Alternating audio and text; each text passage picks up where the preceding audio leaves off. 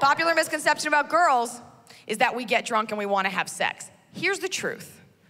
We do, have a good night. No.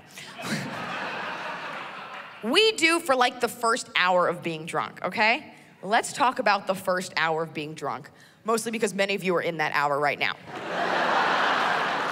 I call it the witching hour. The first hour of being drunk is the best hour of the night because your buzz is fresh. You're happy, you don't feel fat, you haven't cried yet. You're still somewhat of the self you were when you were sober. You still could ostensibly operate heavy machinery if an emergency were to arise, okay? You're that buzz, you're feeling awesome, your synapses haven't been soaked in alcohol, so you're still alert, you're feeling awesome, you walk into that bar like you own it. Fucking kick that door open, even though it's a pull-in door. You don't care, you're just walk in, let's do shots, bitches. You and your awful friends line up at the bar, you're like, let's do shots. You're doing shots you have no business doing. Let's get Jägermeister, Goldschlager, Rumpelmans, Aftershock. Do you have anything else that tastes like Christmas and vomit?